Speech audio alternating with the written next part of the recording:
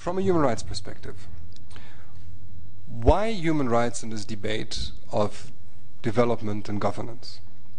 Well, first of all, we have a statement from the Secretary General's high-level Global Sustainability Panel, which states that democratic governance and a full respect for human rights are key prerequisites for empowering people to make sustainable choices. And this has basically been said by the two colleagues on the panel earlier, is the involvement of Parliament as representatives of the populations, representatives of the people, to involve people in making these choices.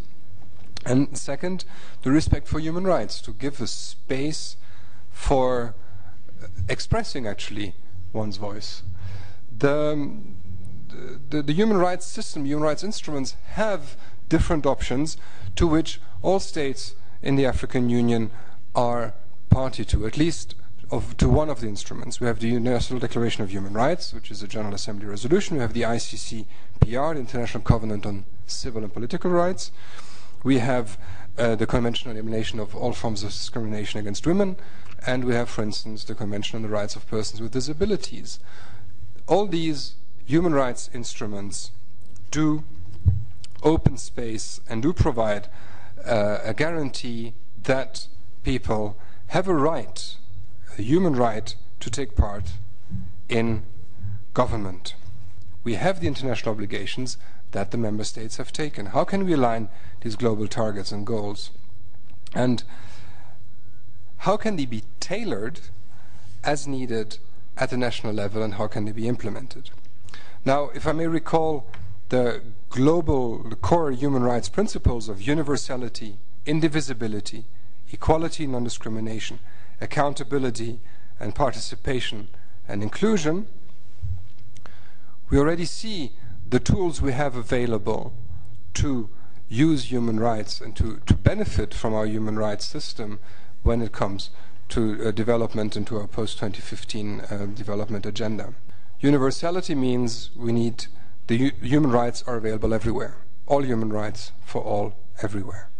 No separation between civil and political rights or economic, social and cultural rights, as it's still sometimes used in academia. Equality, including equity and the need to address widening disparities, as well as non-discrimination, will be key, and we have discussed that this morning, will be key in achieving the goals we will be setting. If we take a human rights-based approach to development, our accountability question will translate into two issues. We will identify rights holders and we will identify duty bearers. And the duty bearers are those responsible to deliver on the rights that are already enshrined in treaties which you, as parliamentarians, have ratified in your respective national parliaments.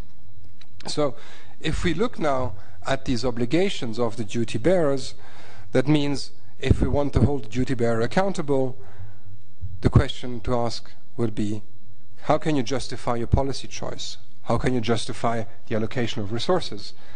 Do you provide a fair delivery of services? Are your decisions transparent, objective, and public?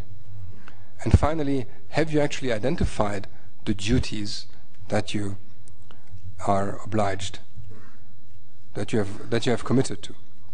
And this requires mechanisms that can provide benchmarking, monitoring, and reporting.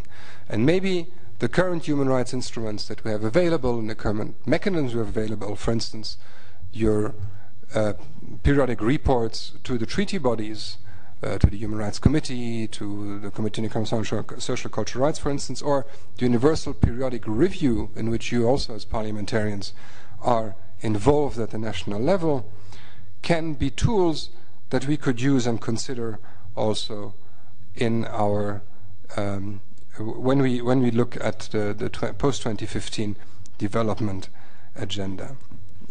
Violations of human rights that we encounter are to a certain extent always also related to development. Or if I may say so, the non-achievement of development goals turn out to become often violations of human rights.